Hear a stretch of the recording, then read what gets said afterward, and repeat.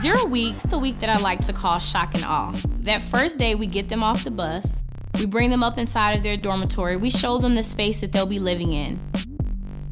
Normally that night they have 4 to 6 hours of sleep. The next day their second instructor comes in and they wake them up. Once we wake them up, we take them downstairs so that they can eat chow, and then we start processing them. They receive their shots, they go over to finance, they do a lot of different things. Our male flights go over to clipper cuts and they shave off all of the hair that they have.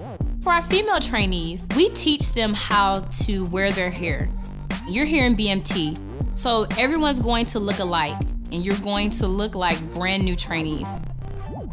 0 week is when we first give our trainees the opportunity to perform their physical training or PT evaluation.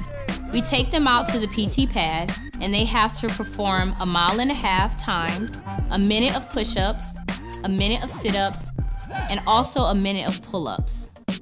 During 0 week, trainees initially get their Airman battle uniform or their ABUs.